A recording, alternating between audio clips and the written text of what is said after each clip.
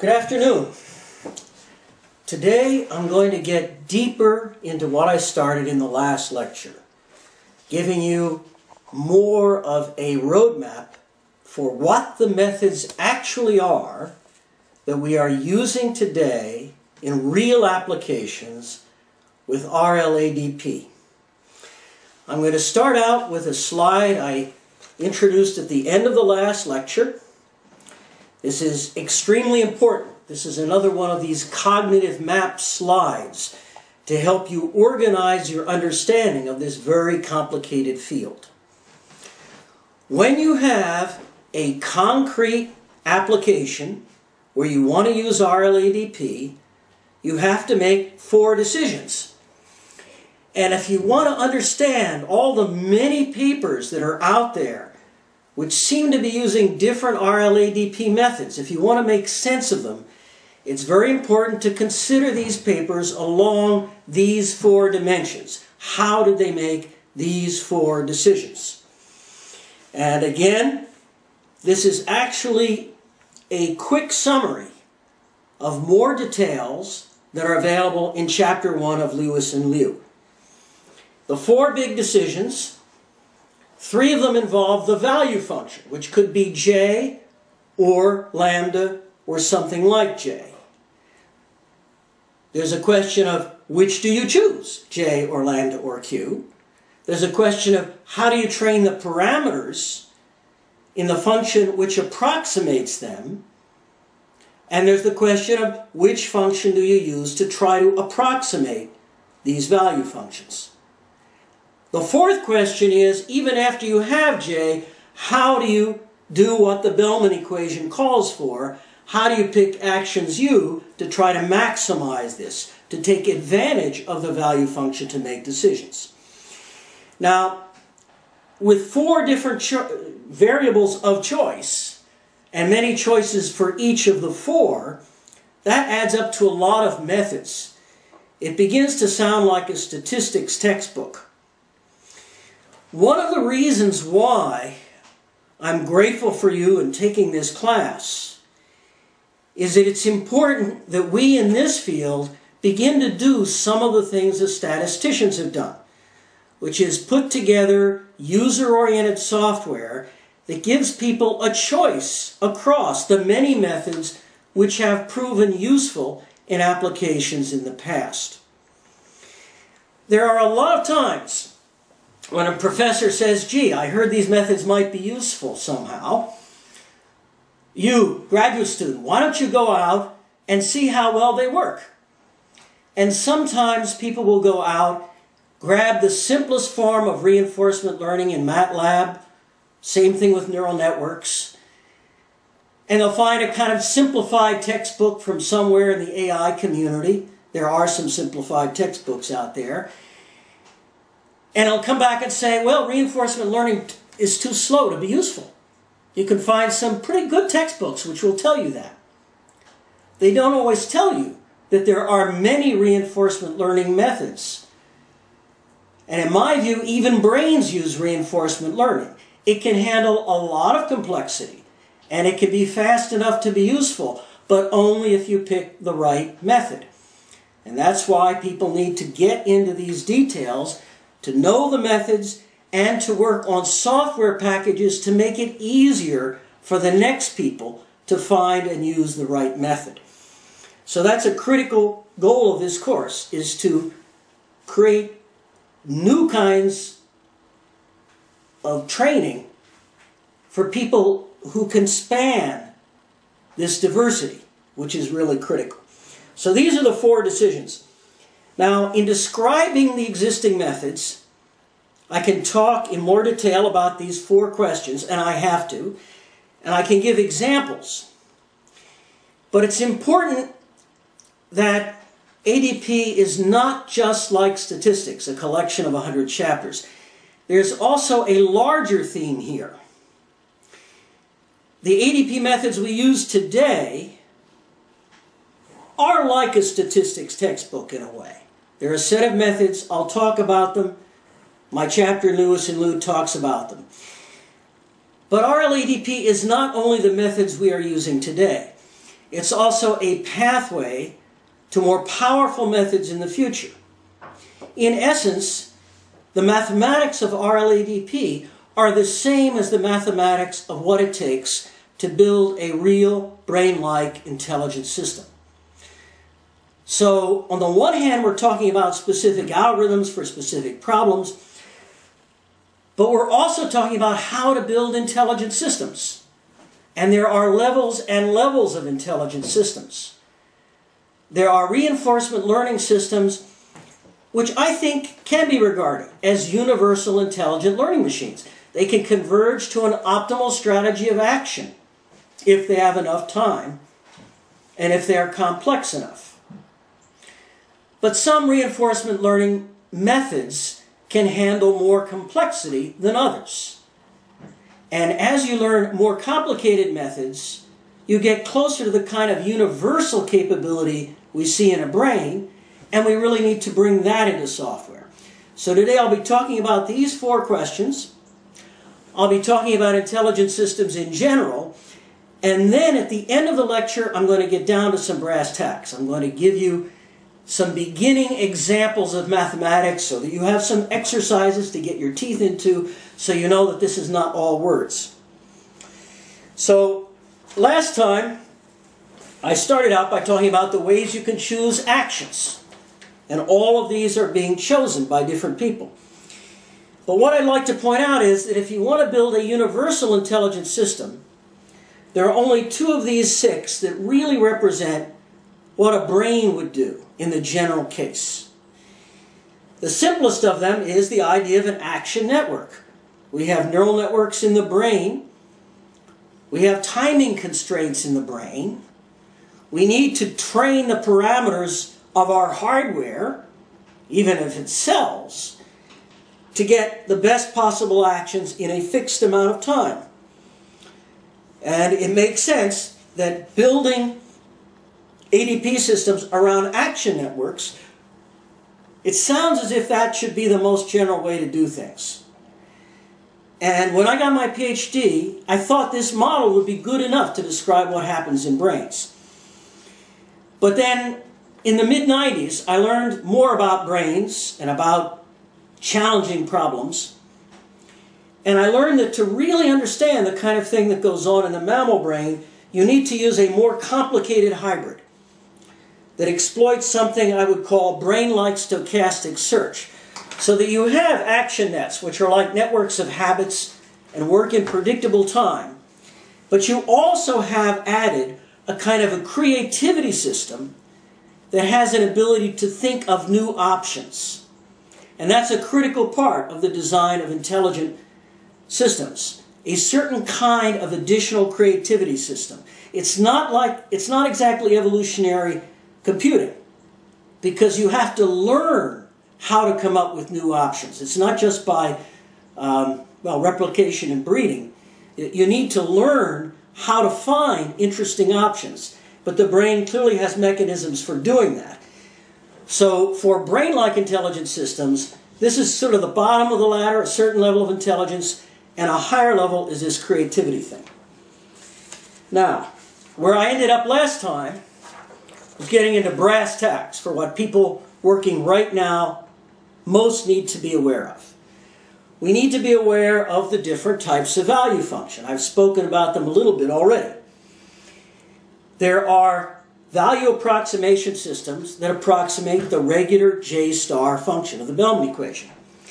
And I mentioned heuristic dynamic programming, HDP, which I developed a long, long time ago, 40 years ago.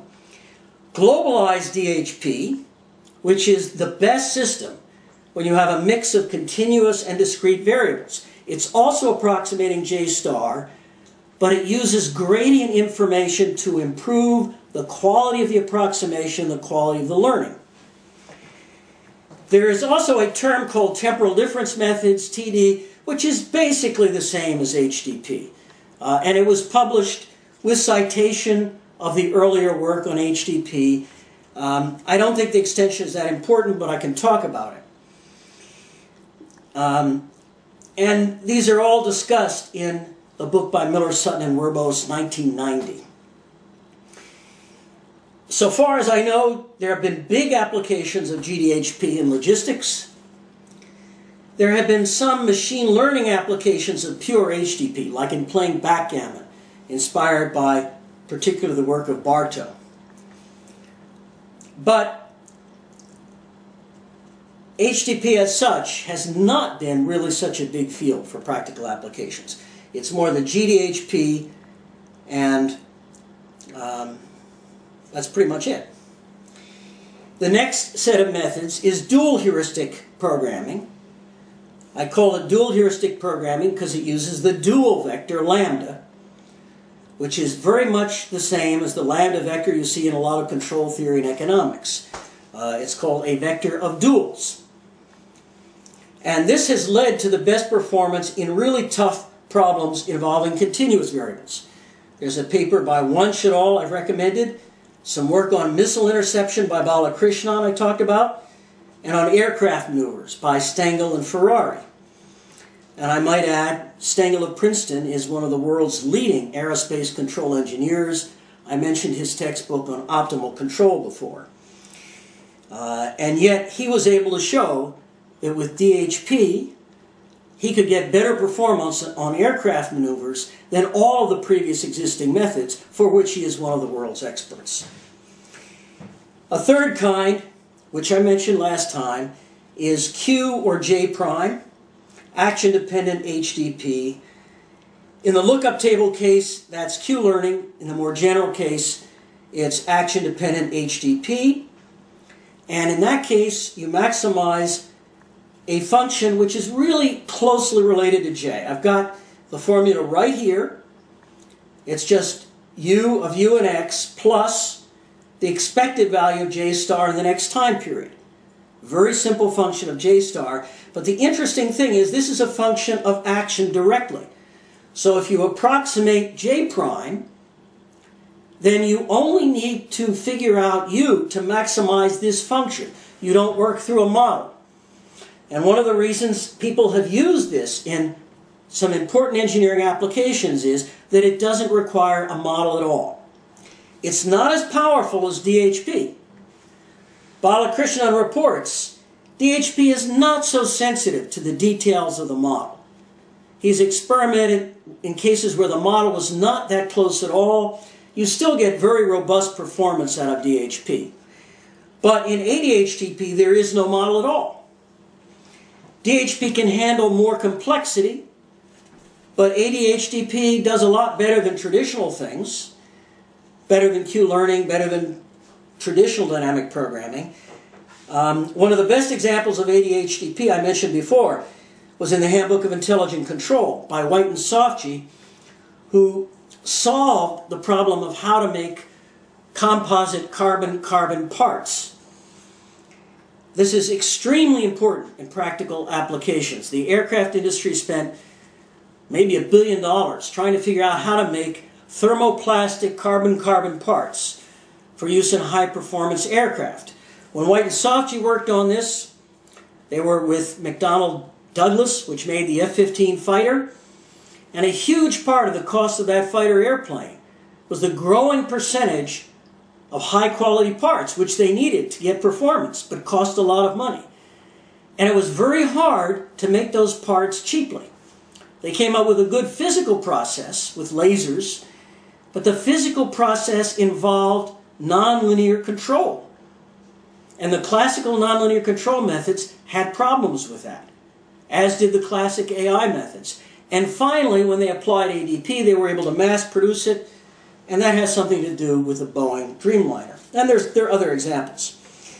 There is a lambda prime critic, which is very much like J prime. It's basically just the gradient of J prime. And this is described in the Handbook of Intelligent Control. It hasn't been used in major practical applications, but it does have some use, which is described in Chapter 13 of the Handbook, which is up on my website. There's something called the error critic, which may be critical to the way brains learn how to predict. And Prokhorov, when he was at Ford, did run some simulations showing that this performs better than other methods they had tried. But they didn't have much incentive at Ford to go ahead further, because the existing neural network methods were already powerful enough for what they needed to do. But it's very interesting early work. It's an opportunity for someone in the future. So now, in general, what I hope you will learn in this course are exactly these 4 methods, how to implement them, and what's involved, what their strengths and weaknesses are, and how to recognize them when people reinvent them, as they do regularly. And it's important to recognize when there are 10 different papers actually doing the same thing, because that makes it easier to learn from the experience.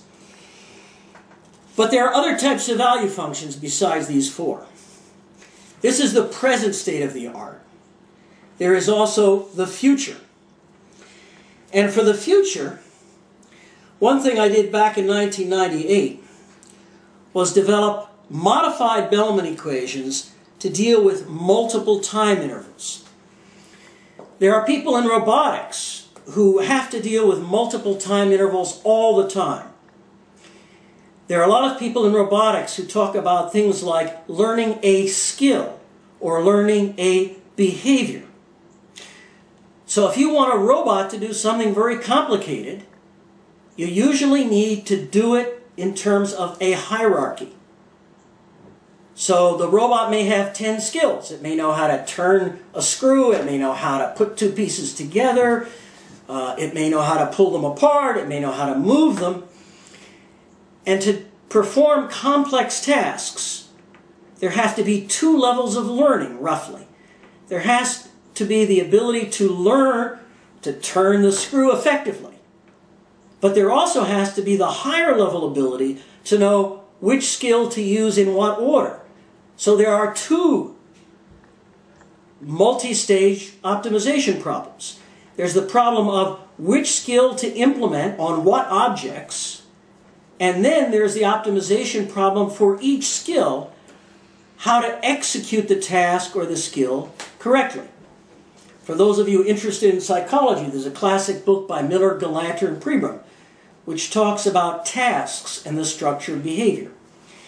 In order to do an optimal job with multiple time periods, it turns out the Bellman equation is not numerically the best way to do it. Numerically, it works a lot better if you can define modified Bellman's equations and use them to structure multi-level learning systems, which are not as rigid as the old AI systems, but have some of that flavor, that chunk multiple time intervals, which let you do task learning and let you modify the task according to different objects you might act on. So there are modified Bellman equations which do that. There are also ways of combining J and lambda together in hybrids of these methods, because the optimal control system usually ends up being a hybrid. If you want to use a model, but you don't want to totally trust the model, maybe what you want to do in an ideal world is a kind of a hybrid. And of course, we need flexible software. These are all important things for the future. But for this class, I'm mainly going to focus on these methods with a single time period, because we need to master them. They're the foundation for these more advanced things in the future. But I hope some of you will go on to the future tasks as well.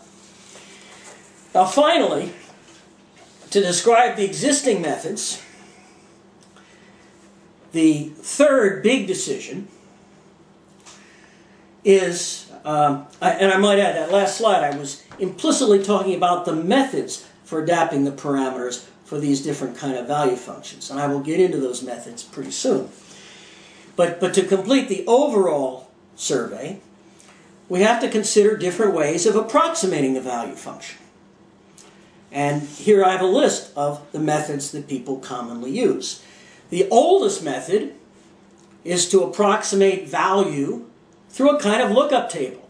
You assume the world only has n possible states, and you want to estimate the value of being in any one of them. And that's what traditional dynamic programming did. There's a good, useful literature on that. It's very suggestive. The formal mathematics helps inform us about things that also apply in the more complicated world of continuous variables, but it's really just background. A slightly more practical approach is to use something a lot like regression. For example, you have the lambda sub I value measures for each of the things you need to place values on, and you could approximate them as a linear, weighted combination of the input variables. This looks exactly like a standard multiple regression equation in statistics, and we are adapting the weights W, and that's the way they describe it in statistics. In neural networks and statistics, we talk about picking the weights W or adapting the weights W for optimal performance. But the problem is, most decision problems are not quite so simple. Even linear dynamic systems end up typically with nonlinear value systems. Think of LQR, where you wind up having quadratic value measures. So this is really not used, that I've seen, in anything useful. The first moderately serious value function approximator in the new age is a linear basis function approximator. And it's important to look at this equation, I hope you have the slides handy, where you approximate lambda I, for example, or j, as a weighted sum of some basis functions, phi sub j of x. This is exactly like the way people used to do object recognition a few years ago. A few years ago, the best state of the art in pattern recognition was to work very hard as humans to come up with feature vectors. What are the right features? And then use the numerical methods to put the right weights on different features to recognize an object. And people would spend entire lives trying to develop good feature vectors for different applications. But just in the last couple of years, there has been a revolution in the world of pattern recognition, which is important to what we're trying to do here. Common sense would tell you that if your learning system could learn to improve the features, it should be able to do better than if you just hold these things rigidly. Brains have to learn the features they use in recognizing patterns or informing strategies. We know the essence of learning in the brain, the most important part of it, is what some people call deep learning or representation learning, where you learn the features. You learn what are the important things to look for in recognizing objects or in formulating strategies. In object recognition, it's worth looking up the breakthroughs of these people, particularly Schmidhuber, LeCun, and Andrew Ng. Schmidhuber from Switzerland, LeCun now from New York, before Bell Labs, and Ng from Stanford. And these three folks, just in the last few years, have broken the world's records on any number of object recognition challenges involving thousands of input variables. In the old days, people said neural networks can only handle 30 to 50 inputs, but they are using neural networks which process thousands upon thousands of input variables. I think they're reaching the megapixel video domain right now, and they've broken all the world's records with systems which learn the features. So it's a complete learning system, and in order for us to build really powerful control systems for complex systems, we need to do the same. The critical part of solving complex control problems, like power grids, when you're trying to control the entire grid, and there are hundreds or thousands of variables, is to learn the same kind of tricks they have used and apply them so that you learn the features instead of just specifying them beforehand. Another common sort of value function is piecewise linear or quadratic. Two good examples of that are the work of Warren Powell in logistics, some of the best work in operations research for logistics in the world, the best world's performance on some of his benchmark problems. But there's also a paper by Ludmila Werbos and others in Neural Networks 2012. Piecewise linear or quadratic value functions, it's not as good an approximation as a general nonlinear approximator, and even the linear basis functions could do better, but they have a unique value. When you have a linear or quadratic value function, you can pick the actions U by using an existing optimization package, like Gurobi or a linear programming package. That gets back to my earlier slide on how do you pick the actions U.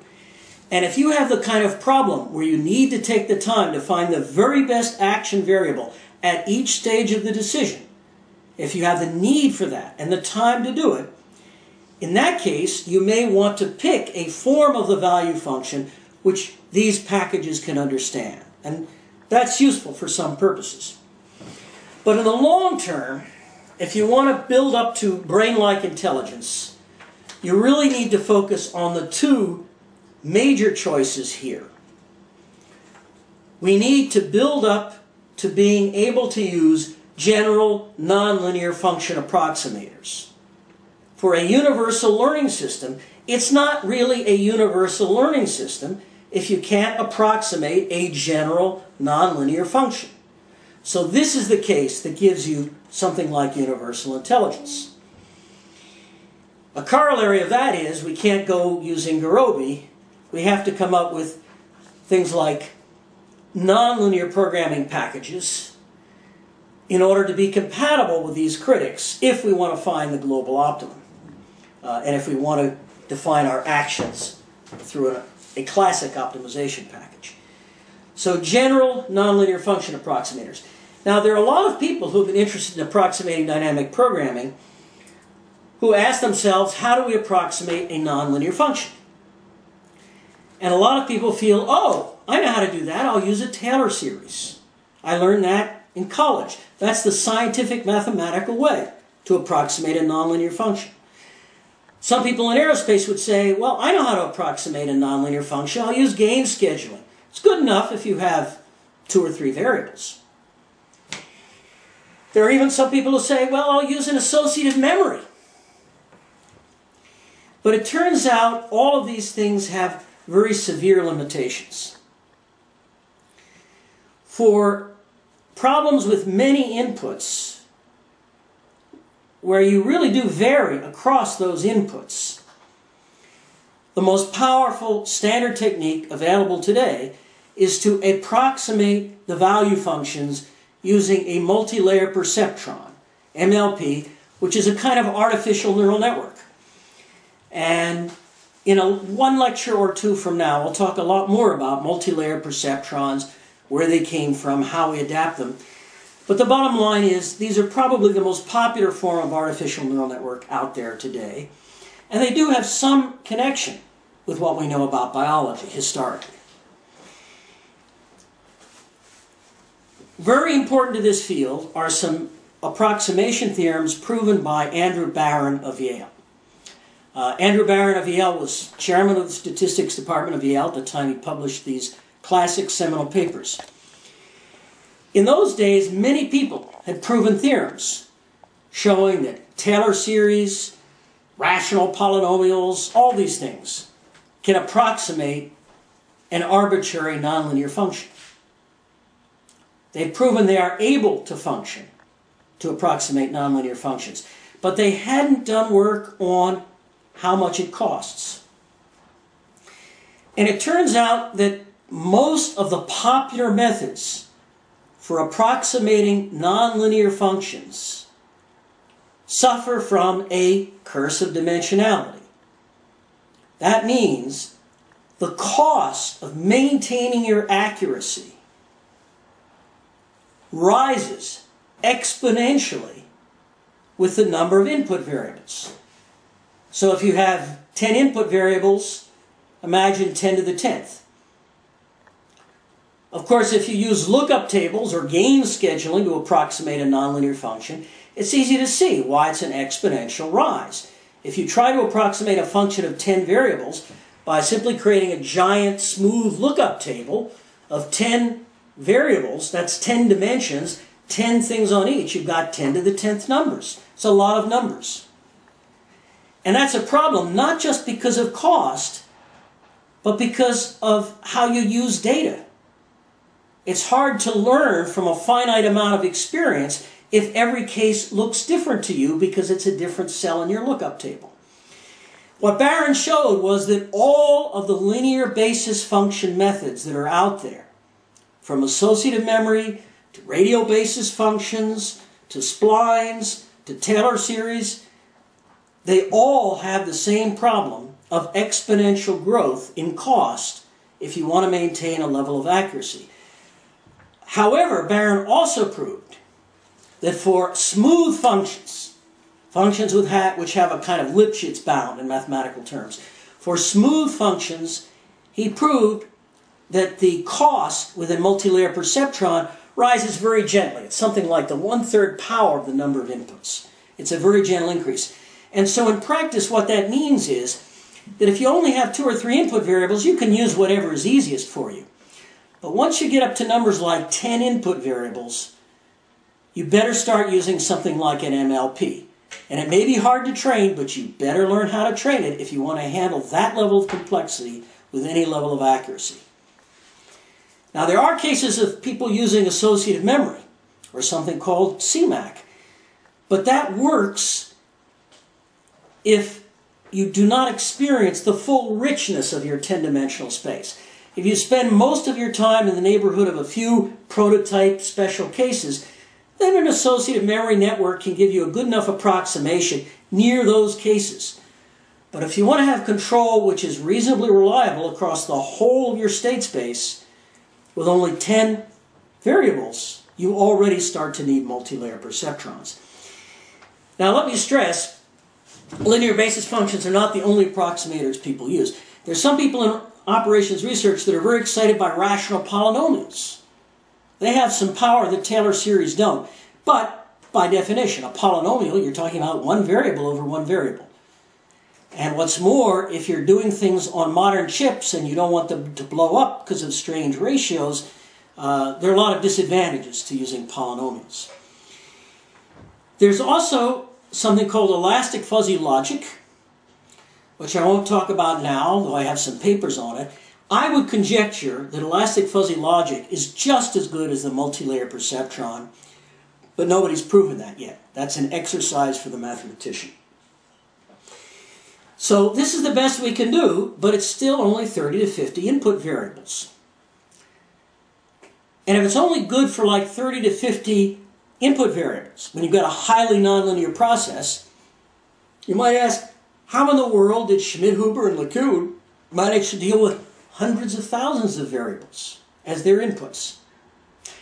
And the answer is that they used a more complex kind of neural network, which does more justice to the kind of neural networks we have in the brain, in my view. It's a long story, what we think is in the brain.